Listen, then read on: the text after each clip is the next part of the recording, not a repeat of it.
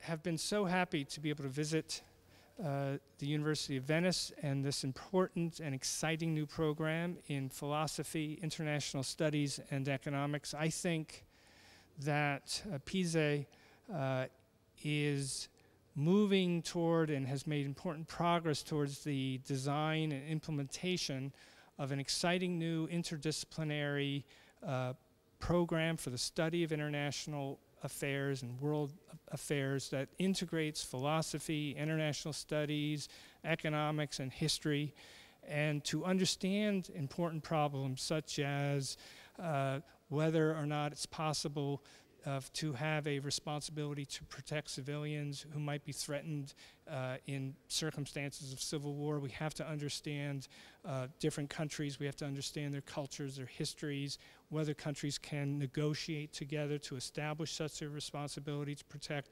whether Iran will behave one way or another were it to acquire nuclear weapons. This requires deep knowledge, both of the international relations theory regarding deterrence, but it also requires understanding the theological underpinnings and domestic political circumstances of the Iranian elite. It also requires an understanding of the politics of the other side of countries such as Israel or the United States, Italy, Germany, France, and Great Britain.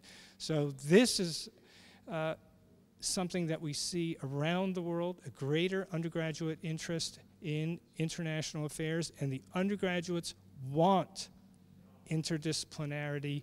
And I congratulate University of Venice and its leadership, including by yourself, Matteo, in the design of a program that meets that need.